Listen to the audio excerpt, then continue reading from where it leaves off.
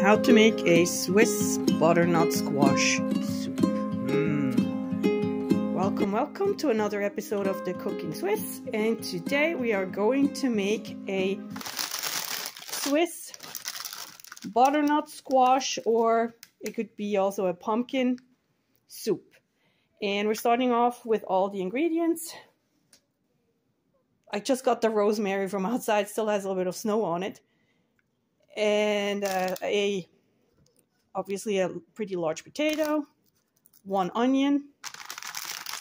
I'm using frozen, but you could use, for example, if you have leftover, cans from for Thanksgiving, for example, with pumpkin.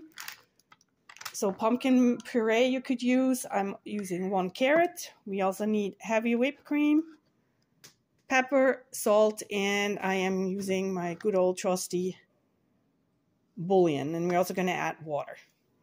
So let's get chopping. First we're peeling and chopping the onion, just cutting the ends off like this, and then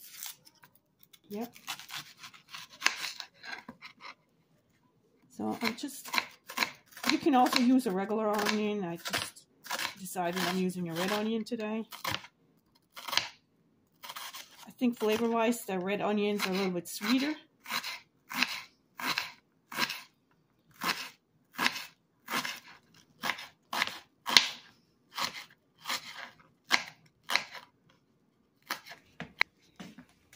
You're on the stove, my beautiful new stove.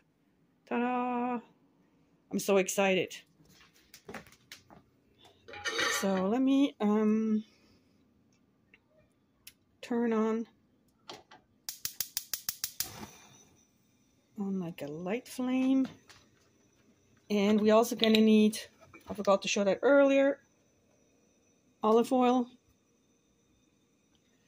and approximately 1 tablespoon, or a little bit more.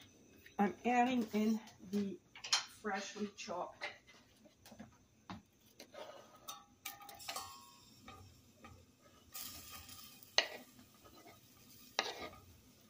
onions.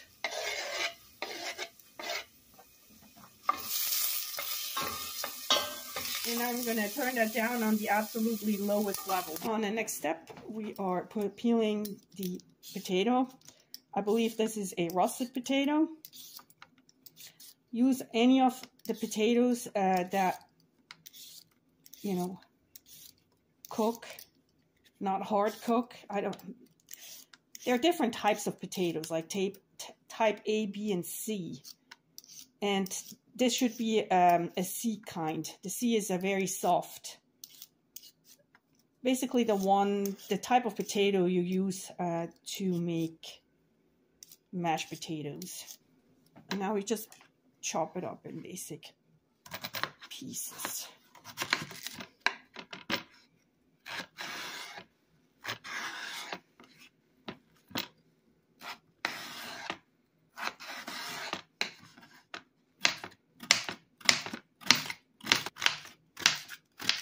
So you can just kind of like rough chop it. Same procedure with the carrot. I just found out, you know how lately you can also buy the white carrots and the purple carrots, and I always thought that the white and the purple carrots are the new kind of carrots, and these are the traditional ones. But guess what? I found out, I was watching this YouTube video about cooking in the Middle Ages, that the orange carrot is actually the new type, and the white and the purple one used to be the regular carrots. So one never, By the way, any of the ingredients I'm using right now are typical Swiss ingredients. Something you would find in a traditional Swiss cuisine on a daily basis. So again, I kind of rough chop it. Whatever's going to be easier to puree. Alright, so now we're turning up the heat a little bit. because now I'm here to stir, and we're just sauteing everything for 2 to 3 minutes. Also, in the meantime, I got this new, this is, by the way, my little compost box. I got this new, what's it, like, immersion, not a blender, what is it called, an electric tea kettle, and I put it on 1 liter because that's exactly what we're going to need, and I'm using this because it really boils it so fast. And now we're getting ready to turn in the, put in the squash. And this is still frozen. I didn't defrost or anything.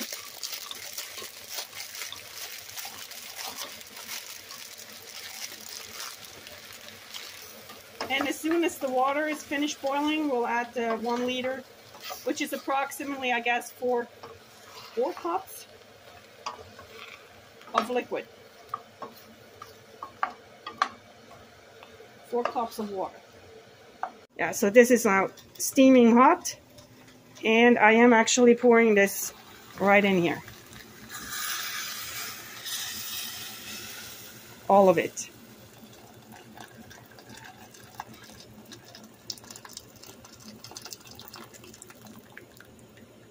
Now putting in a total of 4 teaspoons of bouillon.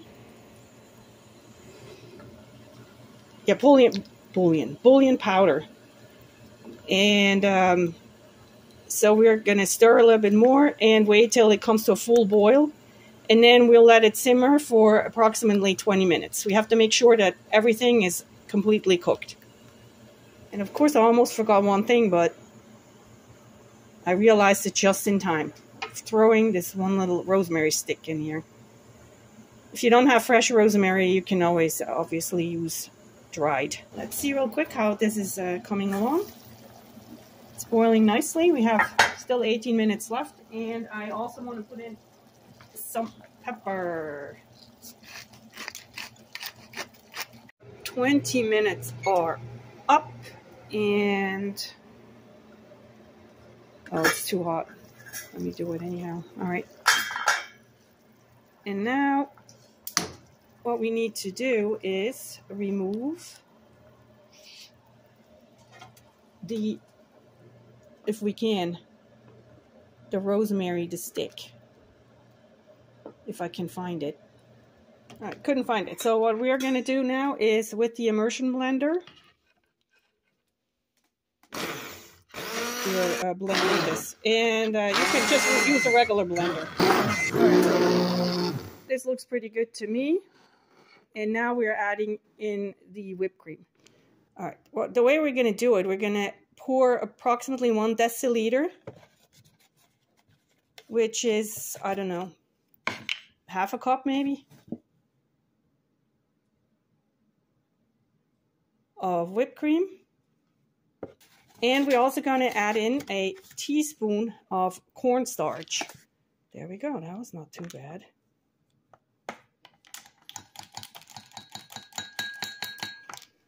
I mixed this up really nicely because we don't want the soup to get clumpy.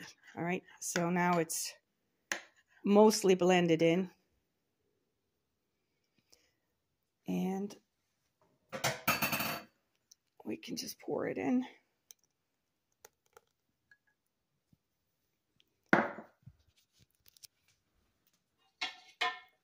Grab a stir, which I had here.